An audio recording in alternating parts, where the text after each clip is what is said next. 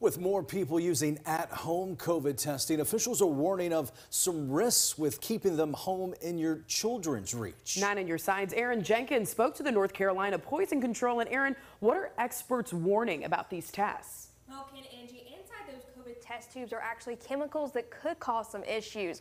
Poison control experts say most of the chemicals aren't considered dangerous, but they're issuing some guidance in case anyone in your household comes into contact with those chemicals.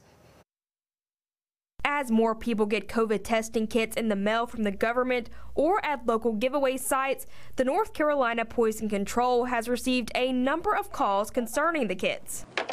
We've had a handful of them from all various different sort of mistakes or accidents or unintentional sort of things that have happened, and they've all been very benign. Michael Beeler is the medical director of the NC Poison Control. He says the kits contain solutions to balance the pH and a chemical preservative, which in some of these cases is sodium azide, which is the one that's probably risen to the top of people's concerns because that one is probably one of the more toxic components. Beeler says this might sound concerning, but from what I understand about azide and what I've seen before and treated, this is not enough to cause a concerning type, life-threatening, dangerous issue.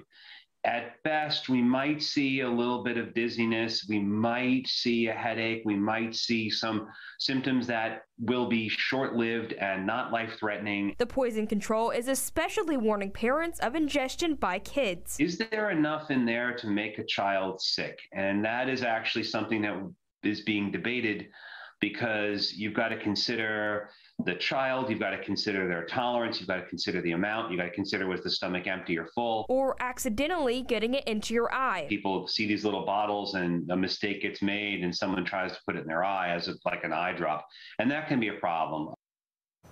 Beeler says it's best to lock up those tests out of your children's reach, but if an incident does happen, they encourage parents not to hesitate and call the Poison Control, who's staffed 24/7 with specialists. Their hotline number is listed on our website at WNCT.com. In studio, Aaron Jenkins, 9 on your side. Aaron, thank you.